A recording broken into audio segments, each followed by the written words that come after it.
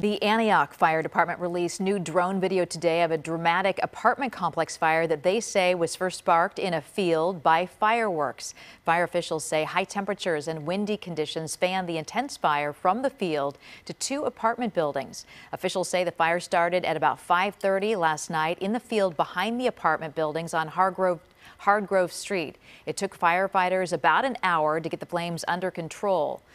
8 units were destroyed and 40 people were displaced. 2 people were treated for smoke inhalation. Authorities say they arrested 44-year-old James Sossaman for tossing the illegal fireworks into the field and starting the fire.